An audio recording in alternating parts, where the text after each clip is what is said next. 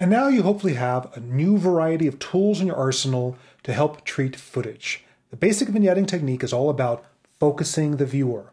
What do you want them looking at? What do you want them not distracted by? Darken it, colorize it, affect it, replace it with something else that's more interesting, correct bad footage, create spots to put text. They all derive from these basic techniques. So even though it may not seem exciting in isolation, it's something you're going to use over and over again to improve footage and make your client even happier with you. Have fun. I'll see you again later.